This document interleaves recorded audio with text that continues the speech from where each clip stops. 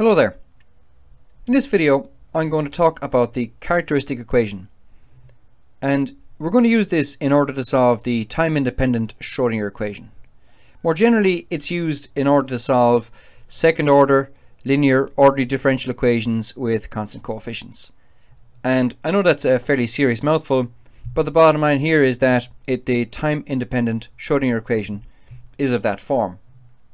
And what's great is that solving such equations is really simple, and it basically boils down to solving a quadratic equation.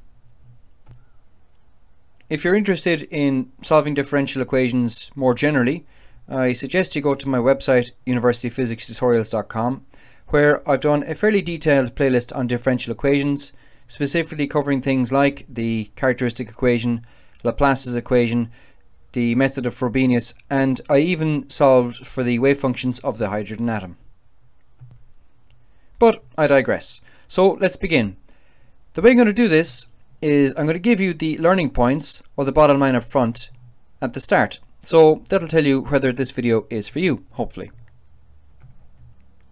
So in the middle of your screen we have a second order linear ordinary differential equation with constant coefficients. And if you want to know exactly why it is like that, or why it has such a long name, I refer you to my differential equations playlist. The point here is we're talking about a function y, which is a function of x. So we have the 0th derivative, the first derivative, and the second derivative. And we have three coefficients, a, b, and c. Now, in order for us to use the characteristic equation, the coefficient a must always be equal to 1. So that means if you want to use the characteristic equation and a is not equal to 1, you must divide across by a. Now this nomenclature here is, I think, very cumbersome. It's very clunky. So we're going to make some substitutions. And I'm sure you've seen this before. Instead of writing y of x like this, we're going to simply write y. We're going to use y prime for the first derivative, and we're going to use y double prime for the second derivative. And this allows us to rewrite the equation here in the center of your screen, where of course a is going to be equal to 1.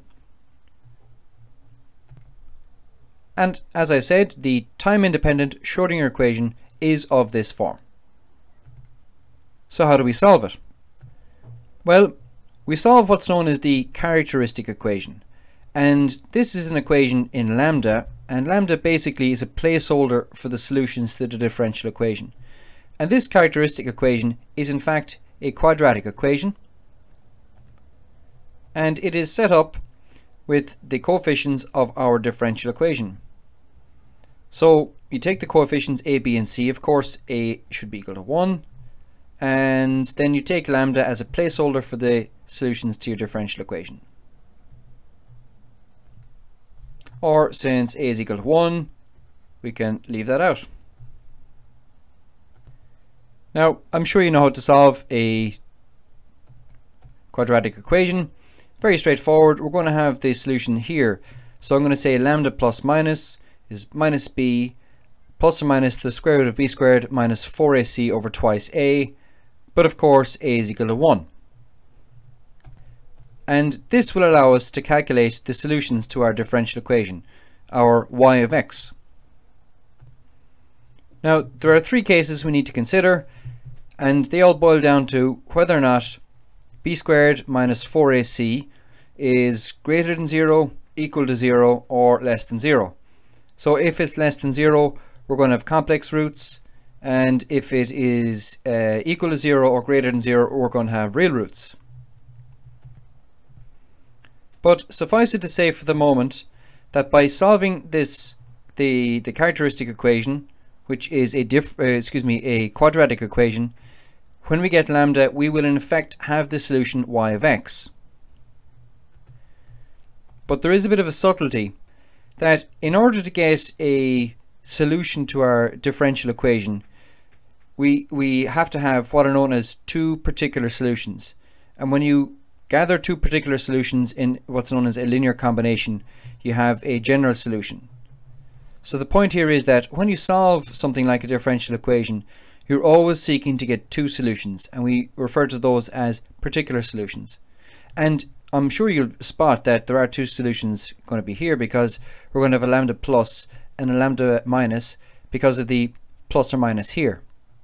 So we're going to have two particular solutions, and we take them in a linear combination, and we're going to get the general solution. But that's something we can talk about more later. So that's it. That's how we solve it. And what I'm going to do now is talk about the actual solution in a bit more detail.